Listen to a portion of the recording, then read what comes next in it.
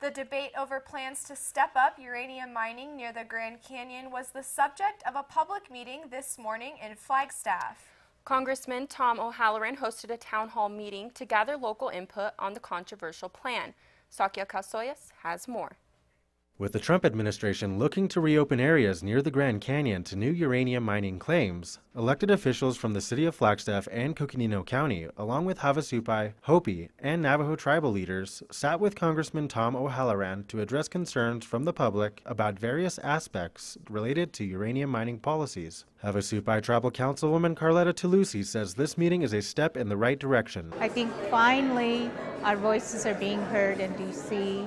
and we're given the opportunity to express our concerns about our water, our animals, and the human life that exists in the Grand Canyon.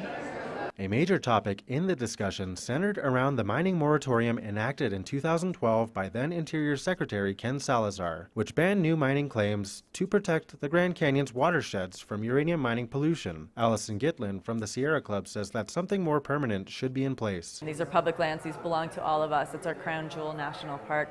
It's the ancestral homeland of so many of our region's people, and it's too important. Another key area of concern with Flagstaff is a plan to allow the transport of uranium ore through northern Arizona. At the end of the meeting, Congressman O'Halleran gave the floor to citizens. Local activist Clee Benally gave the congressman a challenge to sponsor a bill to clean up over 500 abandoned uranium mines on the Navajo reservation.